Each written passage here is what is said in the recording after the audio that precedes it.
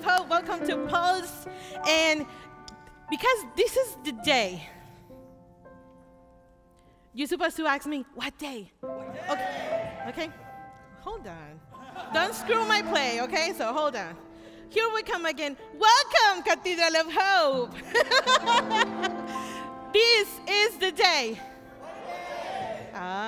What day is, Chris? A day that the Lord hath made. Exactly. This is the day that the Lord has made for each one of us to enjoy the love, to enjoy praising with other brothers and sisters, to enjoy this beautiful place where we can be together as one. So let us pray together. We thank you, God. We thank you for this day because we're preparing ourselves to receive you, to feel you, through the words, through the music, through our brothers and sisters today. And we ask you to prepare our hearts so through the word of you today, through our brother Andre, you can speak to us and you can deliver that message that you want us to know. Prepare ourselves to be you in this world and to be the instruments of your love and your peace, your joy, and your hope in this world. So let us rise and let us be ready for this day, because this is the day that we need to rejoice in the name of the Lord. Thank you. Y'all ready to have some church tonight? This is our new song. It's The Power of One, and it's the theme of this whole month. Here we go.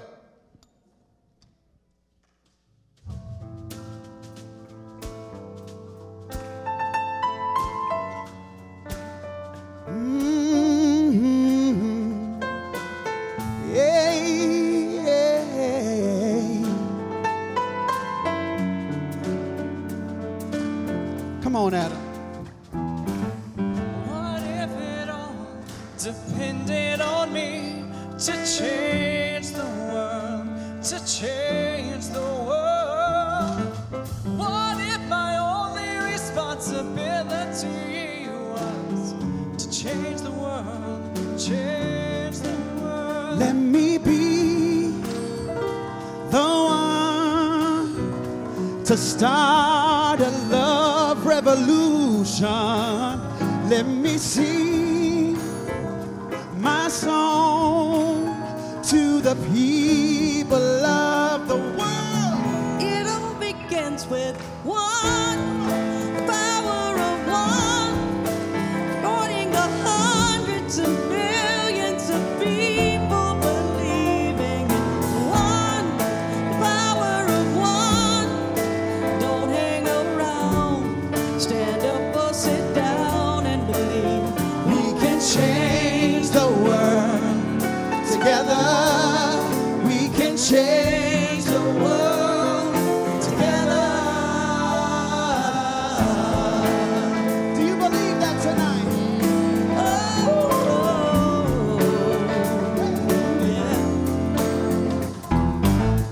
What kind of love can conquer disease, change the world, change the world?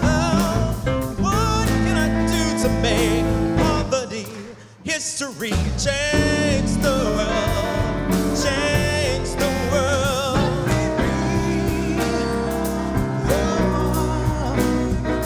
To start a revolution, let me sing my song to the people of the world, to the children of the world.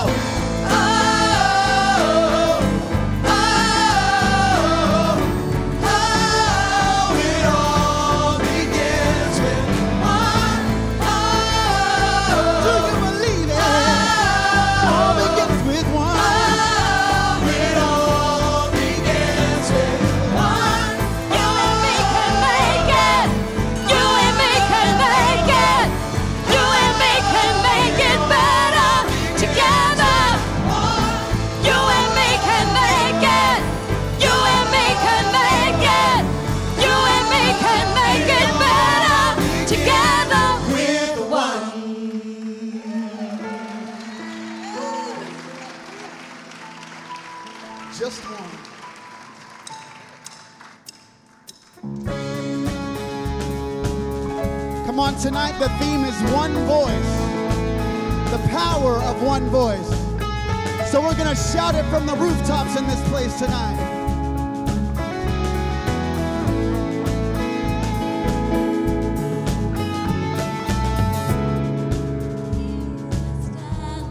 For you, falling in love and seeking your truth, knowing that your perfect grace has brought me to this place. Because of you, I freely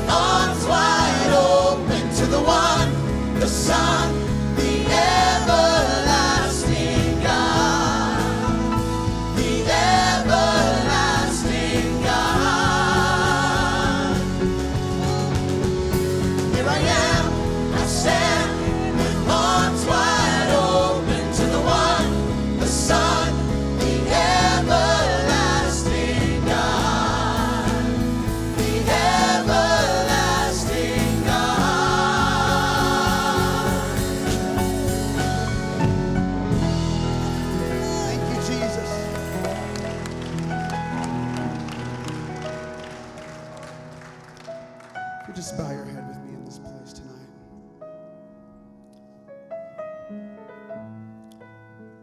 As Veronica said, God of many names, we come into this place tonight from many different walks of life, all relating to you in a different way, all feeling different emotions in this house. God, I hear you calling us, giving us permission to let go of those things that keep us from having that freedom to truly engage with you. God, I feel you giving us that freedom and just giving us that permission to worship you however we see fit in this house tonight. You taught us a long time ago, way back in the scriptures, that the power of one voice can heal a nation. That the power of one voice can set someone free. And I ask that you would give us the strength to all tap into that voice tonight. That voice that is burning on the inside of each of our souls, that you would give us the strength to tap into that and be like those people of old, that cloud of witnesses that when you came to them in the Bible, they said, "Here am I." If you look back in the scriptures, just about any time that God asked somebody to do something and a miracle took place, it started with a "Here I am." So I challenge us tonight just to be open to that "Here I am." I may not understand it. I may not know what's going to happen tomorrow, but here I am. So just sing this simple little chorus with me tonight as we prepare our hearts for the word that God has for us. Here I am to worship. Here I am to bow down. Here I am to say that you're my God. You're altogether lovely, altogether worthy, altogether wonderful to me. Sing that again. Here I am to worship. Here I am to bow. Yes. Here I am to say that you're my God. Altogether lovely. Altogether lovely. Altogether worthy. Altogether wonderful to me. Sing it again. Here I am. Here I am to worship. Here I am to bow down. Here I am to say that you're my God. You're altogether lovely. Altogether worthy. Lord, you're wonderful.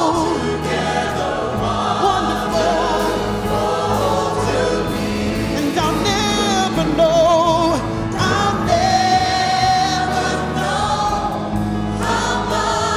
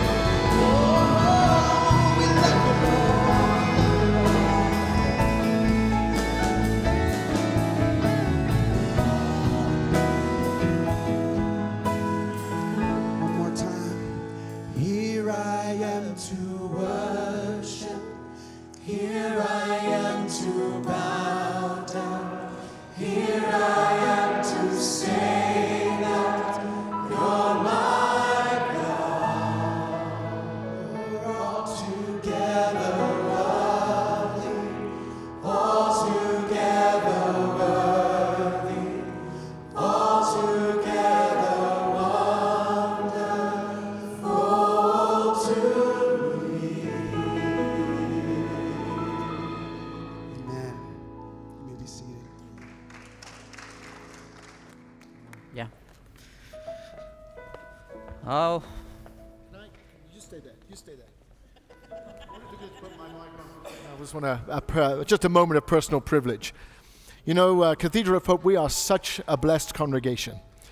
We have people from many, many different backgrounds and traditions who come together for worship. And I don't know about you, but that makes me very excited about where Cathedral of Hope is moving and where Cathedral of Hope is leading, I believe, the Christian church of tomorrow. And when I first got into Dallas those years ago, there was a little Pentecostal guy who came to my office and said, I just want to be of service. Whatever you need me to do, I want to do it for you. I want to be your support. I want to be your cheerleader. I want to be someone who comes behind you and alongside you and make a difference in the ministry, because he also believes in Cathedral of Hope. And so over the last year or so, Andre and I have had really good friendship and relationship. And just over these last few months, more specifically, as he's been preaching for us. But there is a plan, I believe, for Andre's life. And a plan that includes Cathedral of Hope. And a plan that I believe is going to lead us. So I want you to pray with me and with Andre, because we have several people in this congregation who are ordained in other denominations, who are ordained, I don't care really what the name above the church is, but they have been in ministry, and for one reason or another have stepped away from ministry, but through the witness of Cathedral of Hope are stepping back into ministry. And I know that Andre comes amongst us, and I'm working with Andre because I want him to be a volunteer associate minister here at the Cathedral of Hope, and to really bring his gifts to us. So would you please welcome my colleague and my friend as he comes to preach, Reverend Dr. Andre Vlok. Thank you. Thank you. Praise the Lord. Well, thank you, Pastor. I appreciate that. Thank you, Sister Erin. Would you say with me, God is with me? Now I want you to say it again with a little drama. Move your head a little bit and say, God is with me. Now I want you to say it again, but I want you to believe it now. I want you to say it. I want you to drink it in. I want you to say it like God is with you despite what's been going on in your life. I want you to say it despite the fact that you might have had a difficult week. I want you to say it despite the fact that you've been down, that you've been cheated on, talked about, mistreated, scorned on, you've bucked, you've been talked about since you've been born, you've been up, you've been down almost to the ground. I want you to say it like you mean it. God is with me. God is with me. Now, give him a big hand clap of love. Would you do that? Amen. As long as I got King Jesus, I don't need nobody else. It is good to be in God's house with you tonight, and I am so grateful and thankful to Reverend Neil for allowing me and giving me the privilege of standing before you. I got excited when I saw these one signs. I thought, well, finally we become a oneness church, and we are Jesus' name only. And then I saw Donna's haircut and Sylvia's red lipstick, and I thought, nope, just kidding, just kidding. We are not Jesus' name only. How many of y'all are watching RuPaul's Drag Race? I tell you what, I think some of us have lost our calling. I mean, it is anyway, it's a wonderful show. If you haven't been watching it, I encourage you to do that, because it is a blessing every week. I can't wait to watch it. That has nothing to do with tonight. I just want to thank Reverend Neil for the privilege to be here. And what a great man of God. What a great leader. And if it wasn't for you, I don't know where we would be. And so I'm so grateful. So thankful, really thankful. What many of you don't know, or may not know, is that Reverend Neil and I are almost neighbors. We live in the same neighborhood. In fact, he lives one street down from where I live. And if I go to the second floor of my house, and if I look in the window on the corner, if I stand on the windowsill, and I look in the top side corner, I can see his house. I was up there the other night with my binoculars. An angel came up there and he said, "What are you doing?" And I said, "Nothing, nothing." And he said, "Are you spying on the pastor?" And I said, no. And he went, ay, caramba. And he walked out going, caliente. And I said, I speak in tongues, honey. I know what you're saying. Would you? But I want you to know that we live in the same neighborhood, and I'm a nosy neighbor. I'm one of those neighbors that you don't want to have. I like to walk around and see who's doing what and who's abiding by the HOA rules and who's not. And by the way, David, who's our director of music here at the church, you'll see him on Sundays. He plays the organ. He's the director of music here. Him and Anita Hattie have been here for a very long time, and David's actually moved in there too. And I am well aware of the circumstances of that because I am keeping an eye on that situation as well. But I take my dogs for a walk so that I can see what's going on at Pastor's house. And of course, my dogs are old and they really don't want to go walking. And they just want to lay on the bed and go to sleep. And I'll look at them, I was like, come on, let's go. And they'll just look at me like, really, Daddy, do we have to go? And I just walk down there. And I happened to walk by his house the other day. And I noticed the garage door was open. And I just out the corner of my eye, I try not to make it too obvious, but out the corner of my eye, I noticed that I think we have the same sprinkler system. So I thought, well, let me go have a look. So I went and had a look, and I am proud to say that you and our sprinkler systems run at the same time every day now. You're welcome. So we are in sync in more ways than one. Our sprinklers, and I want David to know, I don't see him, but I want him to know his sprinkler system is also running the same time as mine every day, and Pastor's. So we will have green grass in our neighborhood. Would you stand for the reading this evening? We're reading from Mark 3, 1 through 6. Mark 3, 1 through 6.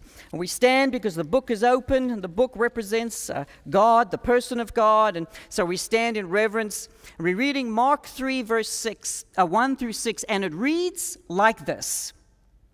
Then he went back in the meeting place where he found a man with a crippled hand. The Pharisees had their eyes on Jesus to see if he would heal him, hoping to catch him in a Sabbath infraction. He said to the man with the crippled hand, "Stand here where we can see you." He wanted everybody to see. Then he spoke to the people. What kind of action suits the Sabbath best? Doing good or doing evil? Helping people or leaving them helpless? No one said a word. He looked them in the eye, one after another, angry now. I like that because it shows us Jesus was human, angry. Furious at their hard-nosed religion. He said to the man, "Hold out your hand." He held it out. It was as good as new. The Pharisees got out as fast as they could, sputtering about how they would join forces with Herod's followers and ruin him. Say amen for the reading. Amen. Take your neighbor by the hand. If you haven't met them, say hello, greet them, tell them your name. If you've wanted to meet them, you're welcome. Say neighbor. Say neighbor. I'm glad to be in church. The preacher needs your prayers and all of your amens. Because tonight's sermon subject, one voice. I've had enough. All right, say it again. I've had enough. All right, have a seat if you can. I hope you will help me preach tonight because we want to get out before 9 o'clock. So I'm on an airplane coming back from the Dominican Republic a couple of weeks ago, and yes, I bought a house they don't hate. And I'm on the airplane, and I'm sitting up front there awaiting my cold beverage. And this lady gets on, I'm in 1B, and she walks in, and there are two people sitting 1C, 1D. And she walks in with her husband, and she says to the people sitting over here, she says, "You're in the wrong seat." And she shows them her ticket, 1C and 1D. And the two people in the front seat, they go, oh, I'm so sorry. And they pull out their ticket and they go, oh, but we're 1C and we're 1D. And she goes, no, you don't understand. I specifically bought these tickets because my husband, we're flying to Miami. It's a 2-hour flight. We're flying to Miami he's got to have heart surgery and I wanted him to be comfortable. So I specifically bought these tickets, 1C, 1D. And the front two people said, well, yeah, but we did too. And we're 1C and 1D. And so the trolley dolly, they called over the air stewardess to come over, who was clearly not Pentecostal. She was putting on her makeup. She, with her compact, surely that should have been done already, but I'm not judging. She came over and she walked over and they proceeded to, not a day over 18, and they proceeded to tell her the situation. And she, in her maturity, said, well, ma'am, I guess you're going to have to sit somewhere else. And the lady said, well, I don't understand. I paid for 1C and 1D. And I'm sitting there going, oh, Lord Jesus, there's going to be a fire up in here. And I just want my cold beverage. They don't do hot nuts anymore. But I want my beverage. And anyway, and, they're talking about the plane's going to be delayed because these people are having it out. So finally, she says, look, I got a seat in the way back there by the lavatory back there, and I've got a seat over here in the emergency aisle. You and your husband will split you up, and we can put you back there. And the lady said, you've got to be kidding me. I've got 1C and 1D. And the air stewardess, she said, listen, we got to take off. You need to go sit down, ma'am. We can sort this out later, but you're going to sit over there, and he's going to sit over there, and you need to go. The lady got so angry, she threw down her tickets, and she said, I've had enough.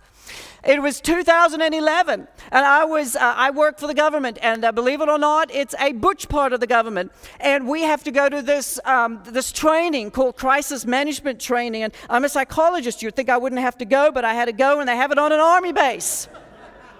And it's in an army barracks, and it is traumatic. Did you know there are no separations between the toilet stalls? Generally, that wouldn't be a bad thing, but it is in the army base. There is no shower curtains. It's just an awful thing. It's an awful experience. And I was there, and it was traumatic, and I didn't like it. I didn't want to be there. And finally, I got into bed, and of course, the bed's about this size. First of all, it's like sleeping on a rock, and it's about this size right here. Fortunately, I brought my sheets. I brought my own sheets. So I had my 1,000 count sheets with me.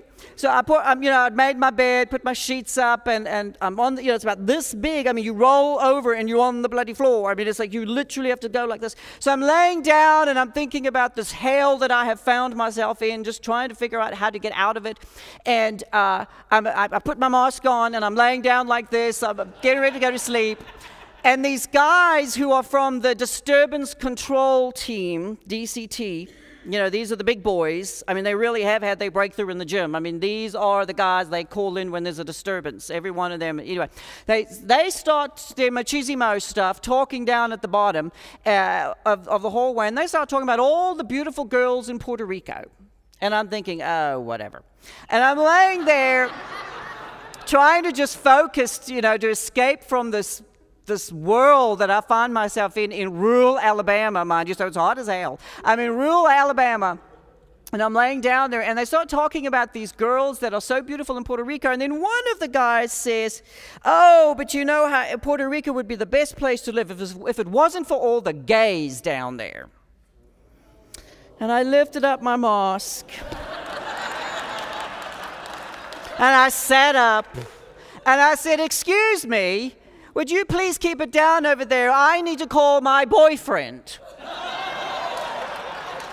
I'd had enough.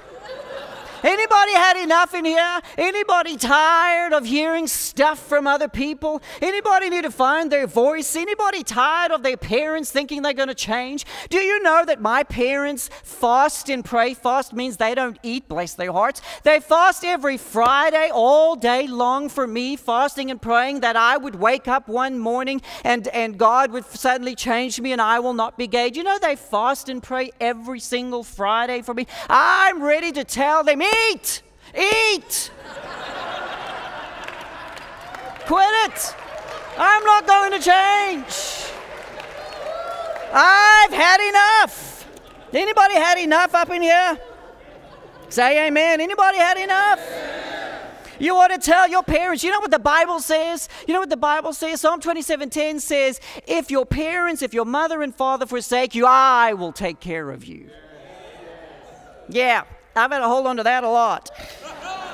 I will take care of you. God says, I'll never leave you or forsake you. God is with you. I've had enough. One voice, church. It's time for us to find our voice. It's time for you and I to say enough is enough. I am going to stop having a pity party. I'm going to stop thinking about the guy or the girl that did me wrong, that did me in. I'm going to stop singing, do you really want to hurt me?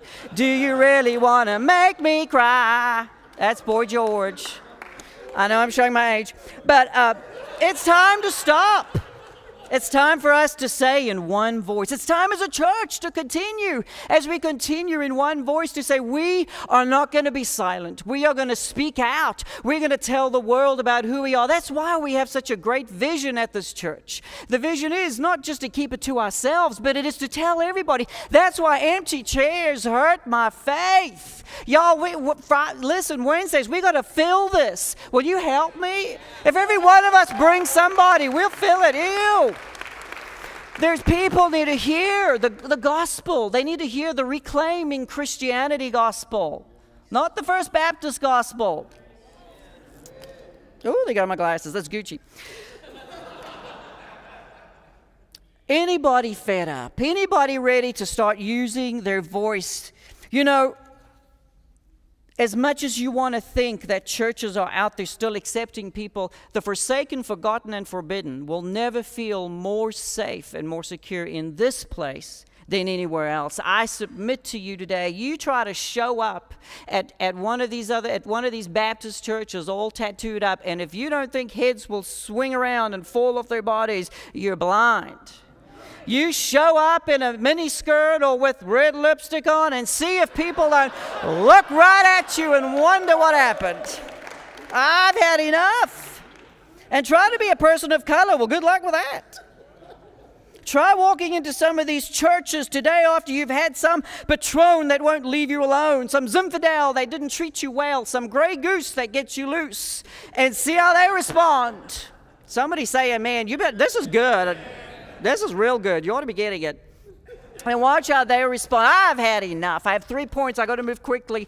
I'm Pentecostal. I'm used to speaking for an hour. So I got to rush through this. But the first point is speak up.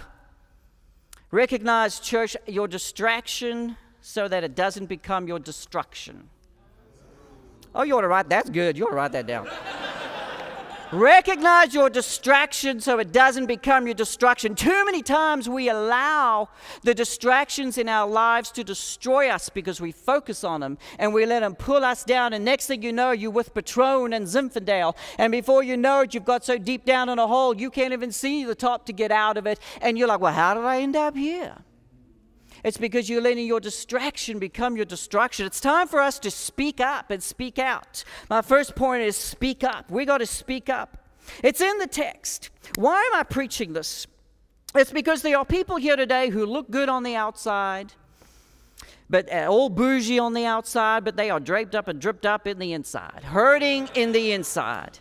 I've come here today like a divine postman from heaven to tell you, church, that today Jesus is in the house. Tonight is your night. Today is the day that you can say, I'm going to find my voice. Today is the day that I've had enough. Today is the day that I'm going to confront the folks I need to confront. Today is the day that I'm going to make decisions that I didn't think I had to make. Today is the day that I'm going to let go of the chains, the things that have held me down. If you're here today with a need in your hand, in your heart, in your house, in your mind, in your home, then you ought to shout to God and say, God, I need you. I need you. Don't sit silently, but you ought to shout, God, I need you. You ought to tell God that every opportunity you get, I need you. It's in the text. The man has a name, but we don't know the name. They don't tell us in the name, but his name is not given. He's in the temple, and he has a wounded hand. It's interesting because his hand, according to Josephus, the Jewish historian, says his hand was, that this guy was most likely a brick mason. And what happened was, he was not born with a withered hand, but according to Josephus, he had a crushed hand. So the way it worked is, and I'm guessing, but the way it works with brick masons is you stand, they give you a brick and you put a brick, they give you a brick and you put a brick, they give you a brick and you put a brick. And so more than likely what happened is he had a crushed hand. So more than likely is when they were handing him a brick to put down, somebody must have crushed it, or it must have crushed on one of the bricks. Isn't it interesting that sometimes the people that are the most closest to us are the ones that hurt us the most? You can shout out or say amen. And on receiving and laying, somehow his hand ended up being crushed. Is there anybody besides me that's been crushed by someone that was close to me, close to you? Anybody been crushed by somebody that was right up near you, that had your address, might even have been sleeping right up in your bed, might have been right next to you, might even be a family member? Tonight we're going to find our voice, we're going to speak up. Hang on, let me find your address. Some of you have been crushed by your spouses, talking crazy to you all week long, and then you get to church and you act all churchy. Amen, praise the Lord. Hey, how are you? Good to see you. But all week long it's been hell on earth. Some of you have been crushed by those around you who pat you on the back and stab you at the same time. As you walk into work, they look at you smiling. As soon as you walk out, they're sipping on haterade, talking about you in a hateful manner. It's former bosses, family members, sisters, brothers. It's people in the church. Sometimes the church folk are the worst folk. I'll just preach myself happy. I'll preach to myself. What's amazing is Reverend Aaron, is his hand is crushed, but it's not his face. So he can actually hide his hand. It's interesting because it's not his face. Had it been his face, he wouldn't be able to hide it, but his hand is crushed, so he can hide it under his clothes. But Jesus sees his hand. Jesus sees that his hand is crushed. Jesus sees what's going on in your life, church. You may think that you've been forgotten about, forsaken, forbidden, and that you've been left out in the cold, and that really you're just doing this on your own, and good luck, we'll see how it goes, and you're on this journey by yourself. But Jesus knows your name. Jesus knows who you are. In fact, the Bible says that before you were ever born, God knew who you were and who you are and who you were going to be. I think it's interesting that even though his hand was crushed, Jesus could see it and knew what was going on and was able to help him. See, his hand is crushed, which means he can fake it around certain people. How you doing? I'm fine. But meantime, back at the ranch, he's got this thing going on, this crushed hand, and nobody knows it. How you doing? I'm fine, blessed, highly favored. What's going on? Nothing. Meantime, back at the ranch, he's got a crushed hand. I'm crying inside, and nobody knows it but me. Second point is speak out. We got to learn how to speak out, church. We got to learn how to be bold, to be strong, for the Lord our God is with us. We got to learn how to not be afraid, to be the one to speak out and to confront those that need to be confronted. We have to learn how to be strong. We have to learn not to be intimidated, because God is with us. God is with you, and if God is with you, who can be against you? If we believe this Bible that we stand by, then we need not be afraid. We have to learn how to speak out. Because when you speak out, it's amazing. When you speak out, people just look and they go, oh, good Lord, where did that come from? And that's not what we expect. We expect them to really flip out, but really they're just shocked that we spoke up in the first place. When I said that to those people in the barracks there in Alabama, they were shocked. They were like, good Lord, he speaks? When you see a miracle, you ought to shout, speak out. There are people in the temple who seek to do damage to Jesus. Even his enemies, listen, even his enemies know he has power. Check this out. It's in the text, and I got excited about this, and I ran a lap in my house when I figured this out. And I missed it the first time. But check this out. It says, the Pharisees had their eyes on Jesus to see if he would heal him. You missed it too. It says the Pharisees had their eyes on Jesus to see if he would heal him. See, they weren't looking to see if he could heal. They were looking to see if he would heal. They already knew the power that Jesus had. It says the Pharisees had their eyes on Jesus to see if he would heal. They already knew that he could. They just wanted to know if he would. Because then they would open up another whole can of worms, because on the Sabbath you're not supposed to do anything, even if it is a miracle. That Jesus says later on, when is it a bad day to do a good thing? Doesn't that sound like today? I mean, doesn't that just sound like you do the right thing and somebody's going to stand up and say something bad about it? You stand up for righteousness and truth, and somebody's got something bad to say about it. Somebody's got something negative to say about it. You come up and you say, well, this is what I believe God is telling me to do. And somebody turns and says, you really? No, it's not. And you go, yes, it is. Did you hear the voice? No, I heard the voice. Yes, it is. They're not watching to see if he could. They know he can. They just want to see if he would. See, he can make things shrink. He can make a tumor shrink. He can make it disappear. He can pick you up. Whatever's broken, God can fix, and he did, and he can, and he will. God does not leave your healing up to folk who don't want you to have it. Whenever God wants you to have whatever it is, you will have it. Jesus says to him, stretch forth your hand. Stretch your hand out. He tells him what to do. Finally, speak loud. You got to speak loud. I was in the Baptist church, and we had a lady that used to shout a lot. She used to come to church, and I used to think she was actually Pentecostal, but she wasn't. She was Baptist. But she used to come to church, and she would always shout. They used to usher her to have her sitting in the back on purpose, and because she was a little disruptive. But she would shout out a lot in church, and finally somebody went to ask her story and relayed the story to me later. And what had happened is she had been laid out with cancer.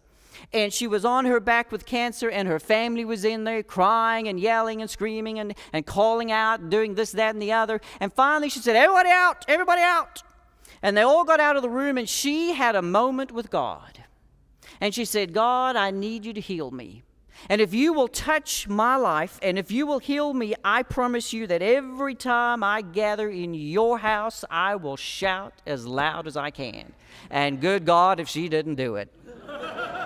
Every Sunday she came and she shouted out loud and praised God for her church. We got to learn how to not be ashamed and to speak loudly. Whatever it is that's going on in your life, don't be afraid. Speak loudly. Speak up. Find your voice tonight. What is it that you need to say? Who is it that you need to speak to? What is it that you need to confront? What is it that you need to be loud about? Only you know what it is. And as I'm speaking, you know what I'm talking about. Some of you are sitting here going, yeah, I know exactly what it is that I need to be talking about, who I need to be talking to, and what it is I need to be talking about. If it's healing, whatever it is, whether it's your body, whether it's your emotions, whatever it is, it's Jehovah Jireh is still my provider. It doesn't matter. God will take whatever it is that you bring to God, and God will say, I've got it. All you got to do is lean on me. Lean on me. We serve a mighty, mighty God. God wants to restore us by us speaking out and finding our voice. When we find our voice, the word restored means back up in action or running. God wants to get us back up in action and running. And the way we do that is we speak out. And when we speak out, watch what God will do. It's liberating. It's freeing.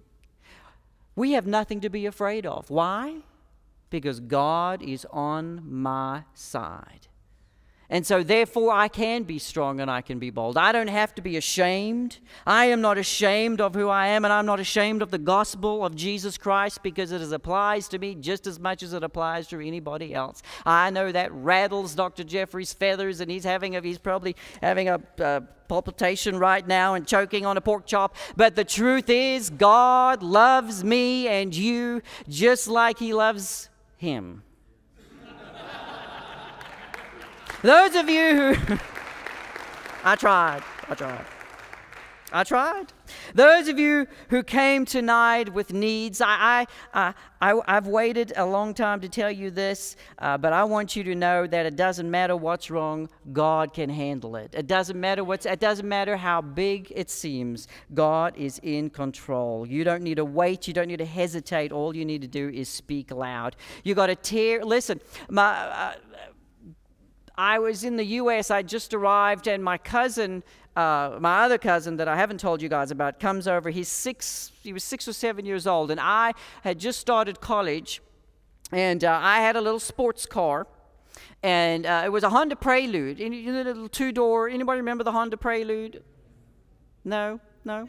Thank you. I see that hand.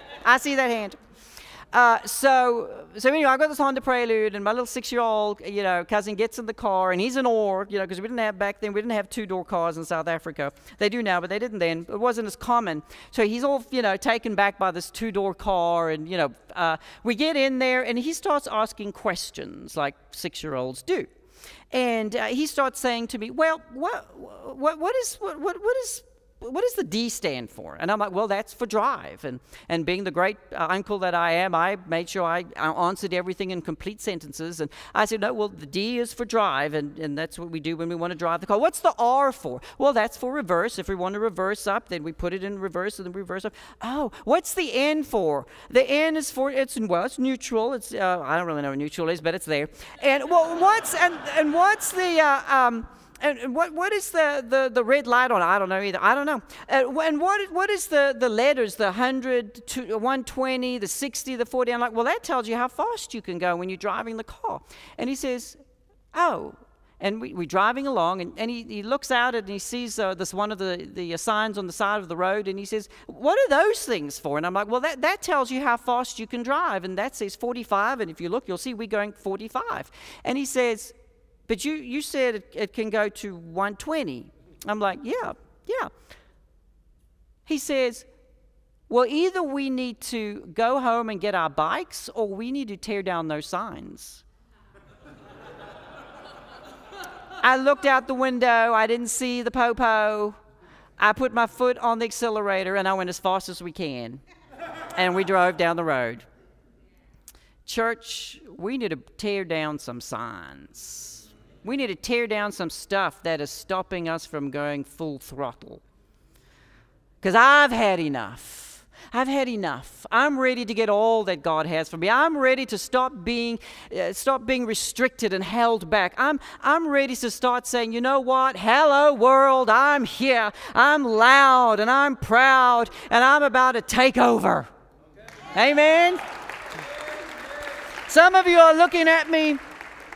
As an individual, you need to find your voice. You need to get your voice back. Some of you had it and you lost it. Quit running and worship. That's why I love what we do on Wednesday nights. We worship.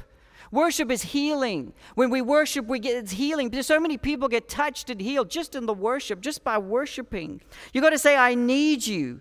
I need you, God. I need you. I need you, Lord. Every hour I need you. Some of you are saying, Dr. Dre, I'm depressed. You sing, I guess that's why they call it the blues every day. Well, join the club, honey. Joy is not a feeling, it's a decision. You ought to write that down. That's good. Joy is not a feeling, it's a decision. One voice. Receive and release. Receive and release. Receive and release. Amen.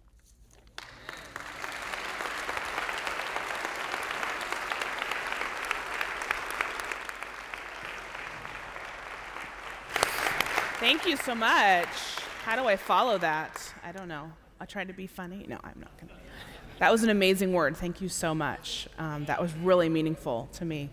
As I'm doing the announcements, I'm like, ooh. to process that later.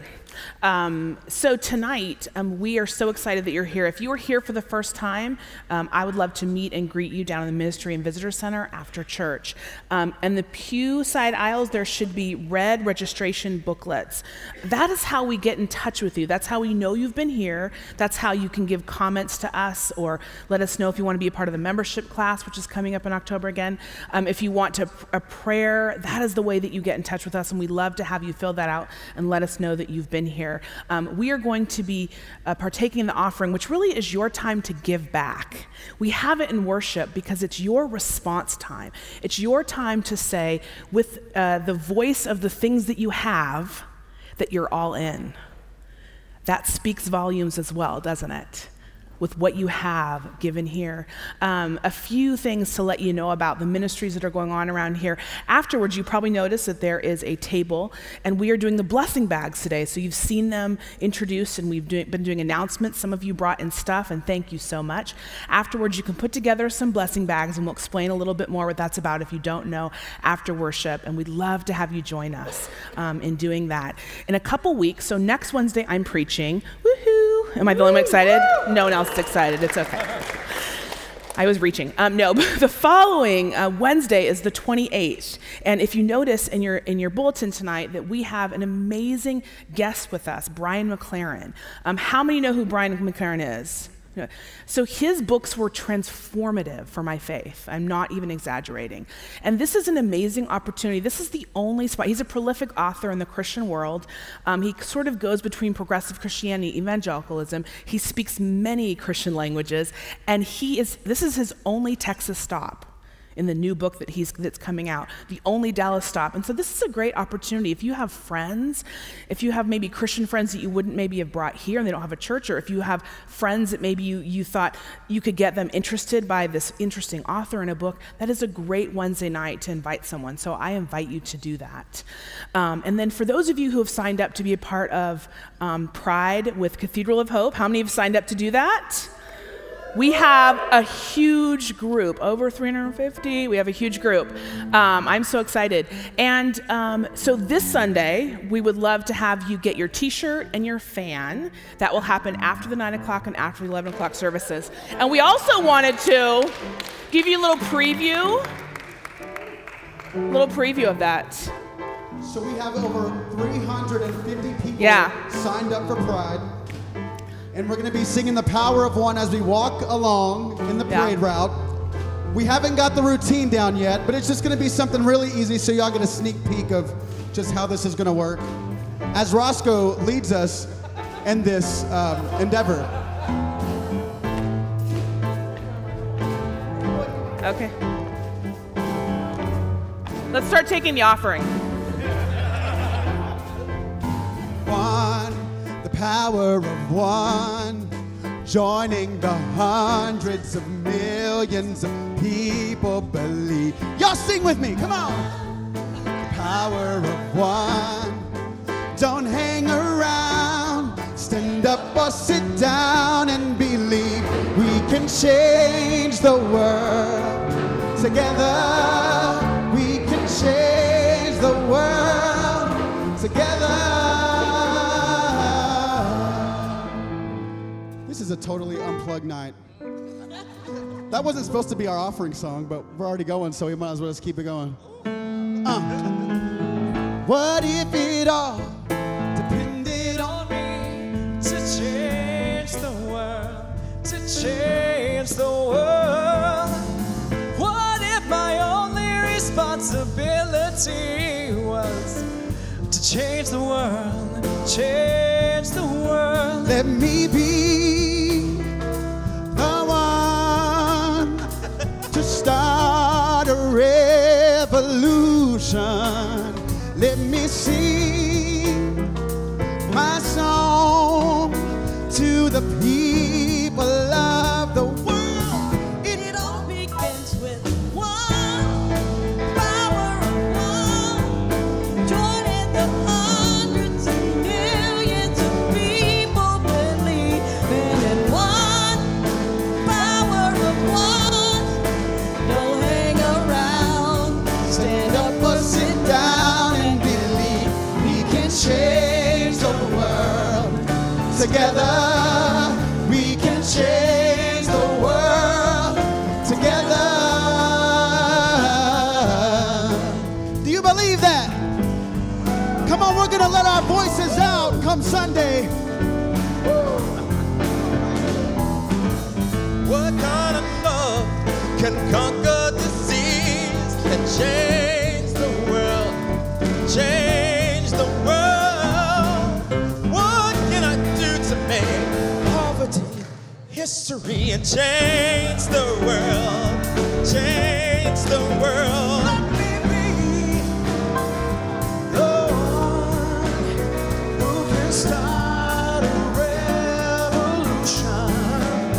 Let me sing my song to the people of the world, to the children of the world. One, power of one, joining the hundreds of millions of people believing in one. Power of one, don't hang around, stand up or sit down and believe we can change the world. Together we can change the world. Together we can change the world. Together. Oh, oh, get your hands up. Oh,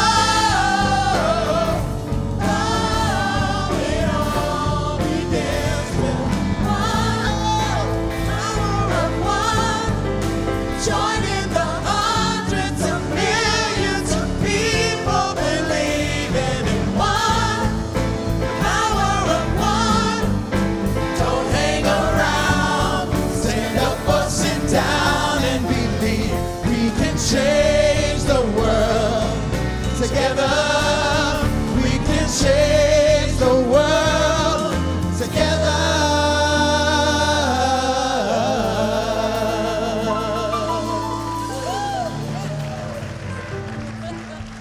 So we'll actually have a routine by Sunday, we promise.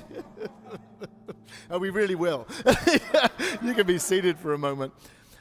So this sermon series is The Power of One, and we cannot help but just acknowledge this evening the one who changed the world so powerfully for each and every one of us, and that life that is Jesus. And it's that Jesus that compels us to allow our voices to count and to make a difference. And so we're about to receive communion, but I believe that communion can be expressed in many, many different ways. And one of the ways that we'll be expressing communion when we leave this place is through our blessing bags. You know, many people brought in lots and lots of goodies this evening that have been put into these blessing bags. And as you leave this morning, this evening, you're invited to take those blessing bags with you and put them in your car, so that, or whatever mode of transport you use. And then as you pass by some folks who might be homeless or at the end of freeways and they've got their signs saying, homeless and hungry, we're going to invite you to take one of those blessing bags and bless them with it. Because in there is some food and there's some sanitary products and there's information about where they can get more help. And for them, that's communion. It might not be being here this evening to receive of the bread and the cup, but for them, that's communion. That really is what Jesus, I think, instituted on that last night when he was with his disciples, was to know that there is power in every single one of us to make a difference and to change the world. So this evening we remember as we take this bread from the table, and we give God thanks and praise, and we bless it, and we break it. And we pass it around to each and every one of us who's gathered in this place this evening, and we say, "This is my body. It's given for you. Take and eat of it as often as you shall do so, but always to remember me," said Jesus. And in like fashion, he took from the table a cup. He again gave you thanks and praise. He again blessed it. And he again passed it to each and every person. And he said to them, "Take and drink of this, all of you, for this is like my blood of the new and everlasting covenant, a promise that I make between you and the rest of humanity, that I will be with you unto all the ends of the days. And that if you would just experience the power of one within you, the power of me living in your life, that you really can change the world. And so as we bless this meal, we also bless those blessing bags, knowing that those who receive it from our hands will be remind themselves of their own power, the power of themselves to change the world. Would you pray a blessing with me? God, we pray that you will bless and sanctify these gifts of bread and fruit of the vine, that they may become for us, as we understand it, the body and blood of Christ. And in the same way, we bless our blessing bags, that they might be blessed with the power of blessing for those who will receive it. We pray, O God, that we might claim our voice this night, and in that boldness speak it out loudly to a world that is hurting, a world that is fragmented, a world that has been damaged in so many ways. And we get to reclaim that power this night as we receive from this table and as we give those bags, those blessing bags, to those who are vulnerable and who have suffered at the hands of brokenness of our own humanity. So may this food fill us to overflowing, and may it be in Jesus' name. Amen. Friends, we're all invited to this table this evening. Not one of us is left behind. Every single one of us has a life that counts. Every single one of us has the power of one within us. So come to receive at this table this night. Come alone, come with friends, come with loved ones, come with family members. Come that you might be able to receive fully and deeply of this promise. And if for any reason you decide that you don't want to come forward for this meal, that's just fine. No one forces you. It's not peer pressure this evening. But know that wherever you are on your journey, God will meet you right where you are, whether you step forward or whether you remain in your seat. You see, we believe in that power of God to meet us this night.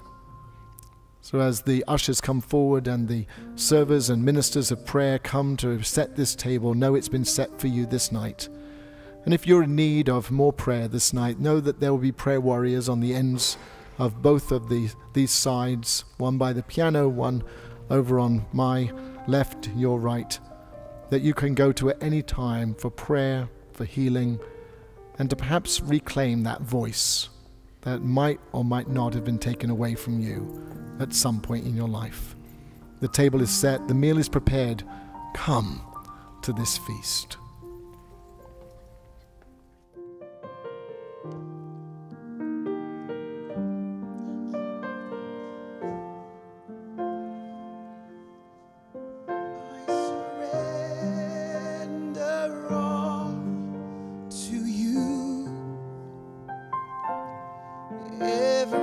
Everything I give to you,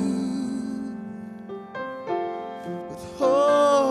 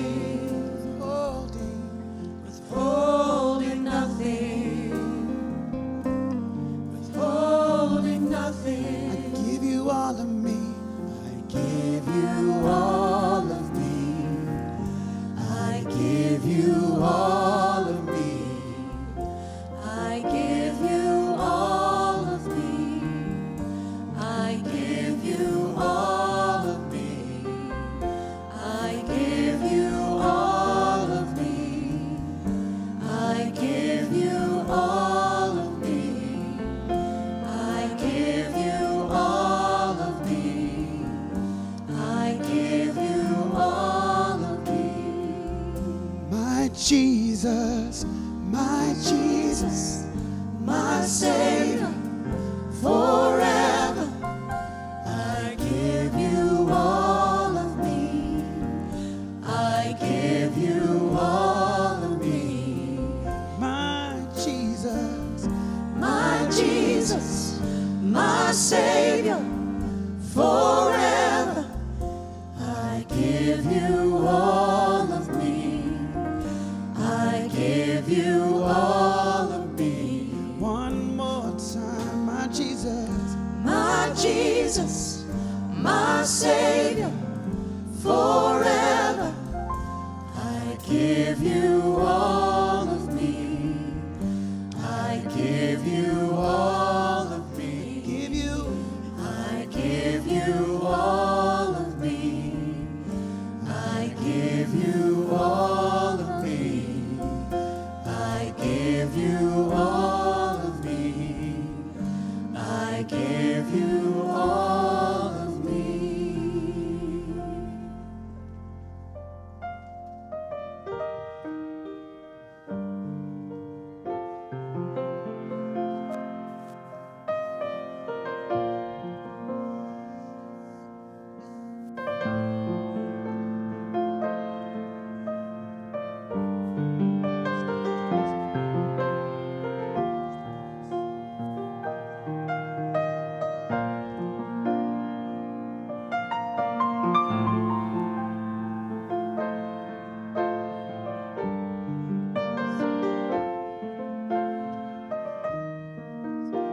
I give myself away.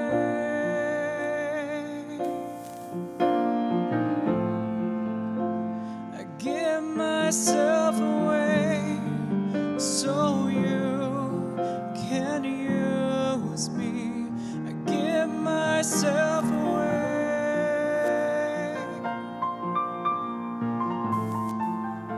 I give myself away so you can use me. Here I am. Here I stand.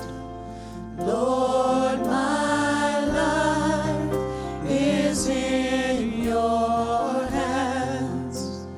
Lord, I'm longing to see your desires revealed in me.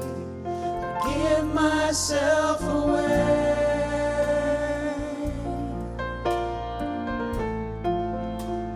I give myself away so you can use me. I give myself away. I belong to you. I give myself away so you can use Take my me. heart, Take my heart. take my life, Take my life as a living sacrifice. all my dreams, All my dreams, all my plans, Lord, I place them in your hands. Give myself away.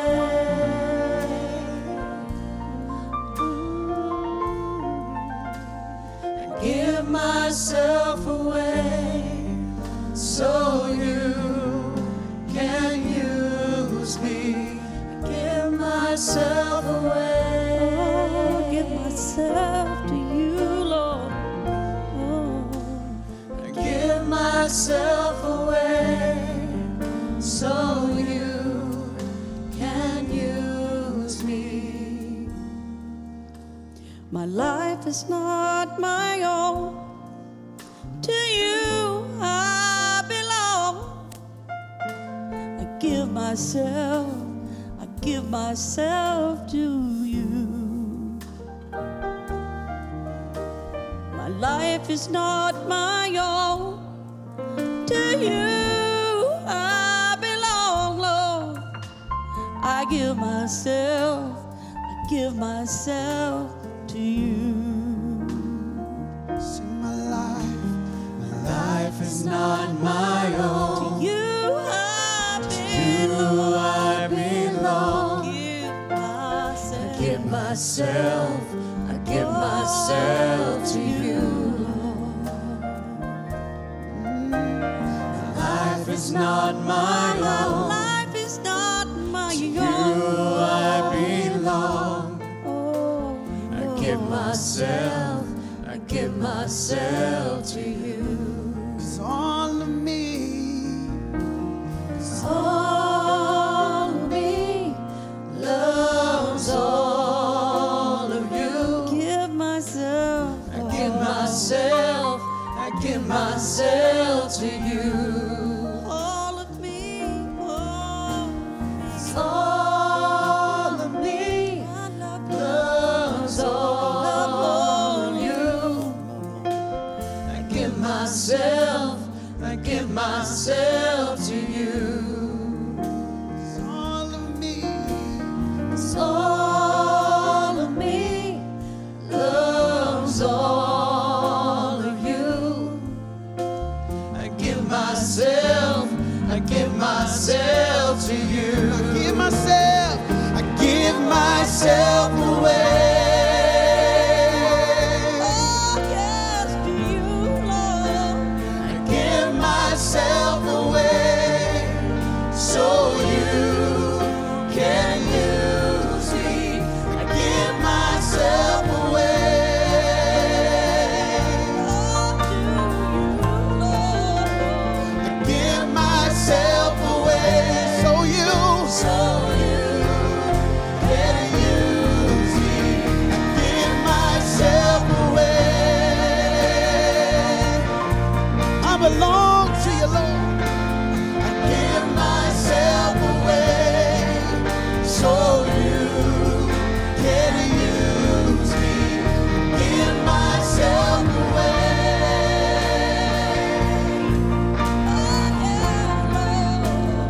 Give myself away so you can use me.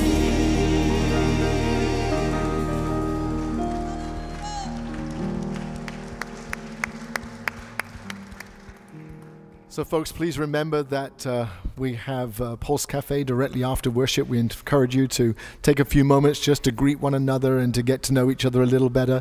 Perhaps this evening you might take opportunity to go and meet somebody that you haven't met before and reach out in that very simple way. Also, Reverend Andre was talking a lot this evening about reclaiming our voice. And over the last few weeks, WFAA have been here in church and have also followed some of the life stories of some of our congregation. And over this week and more than likely on Sunday evening, there will be a 30-minute documentary on Cathedral of Hope and our voice in reclaiming Christianity. So check out WFAA website for details of that, but we are really making sure that our voice is heard, especially on this Pride Week. So go in peace and know that God's voice is within you. God bless you. Amen.